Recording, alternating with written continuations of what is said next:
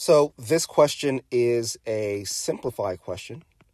We know that because it is short, simplified questions are typically between 1 and 3 lines long, and because we have an expression provided here.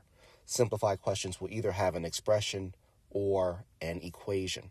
So like the strategy says, all we are going to do is simplify the expression that's been provided for us, and we're going to do that by distributing the x to the fourth across the parentheses.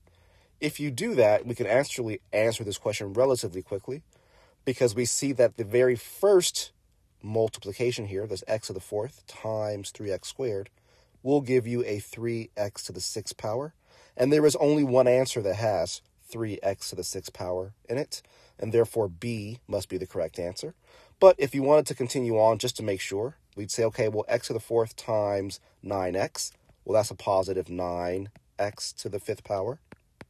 And then x to the fourth times negative 8, well, that's a negative or minus 8x to the fourth power, right? So the answer that matches here is choice B.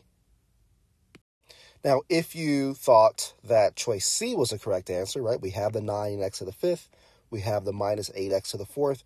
The only real difference between B and C is the eighth power here versus the sixth power. Let's just remind ourselves that whenever we're multiplying, let's go x to the fourth times x to the second. Whenever we're multiplying two terms that have the same base, right, in this case, x, and they have exponents, right, we have a 4 and a 2.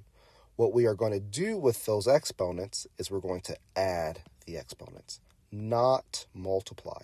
And that's why we should have an x to the sixth power, or for us, of course, a 3x to the sixth power versus a 3x to the eighth power.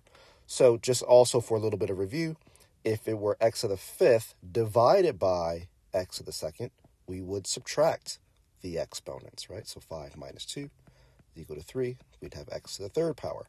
And the only time we do multiply is if we have a power, like x to the fourth, raised to another power, right? So close parentheses and then second power. In that case, we'd have x to the 4 times 2, and that is the only case where we multiply and get an x to the eighth power. So hopefully that short review was also helpful if you were thinking that choice C was the better answer.